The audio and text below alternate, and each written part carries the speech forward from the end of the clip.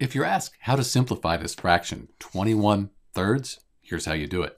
We want to find another fraction that's equivalent. It's equal to 21 over 3, just that we've simplified it or reduced it to lowest terms. To do that, we need a common factor, something that goes into both 21 and 3. I know that 3 times 7, that's 21, and 3 times 1, that would give us 3. So my common factor, my greatest common factor is 3. Divide 21 by 3, get 7.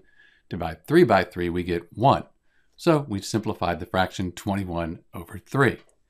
You could also just put 7 here because 7 divided by 1 is 1. So you could just put a whole number. Do note that 21 over 3 is an improper fraction, so you could change it to a mixed number. Just divide the 21 by 3, and that would get you directly to this whole number 7. This is Dr. B. Thanks for watching.